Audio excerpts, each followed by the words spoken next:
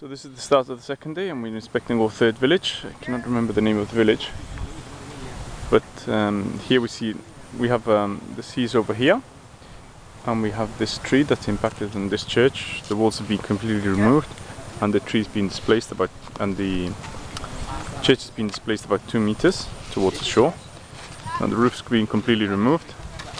And then here's some of the rest of our team.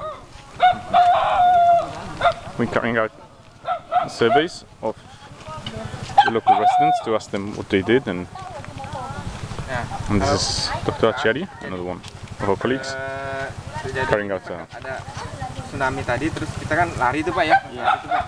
Apakah ada and this is some emergency shelters, other destroyed buildings. This is the village.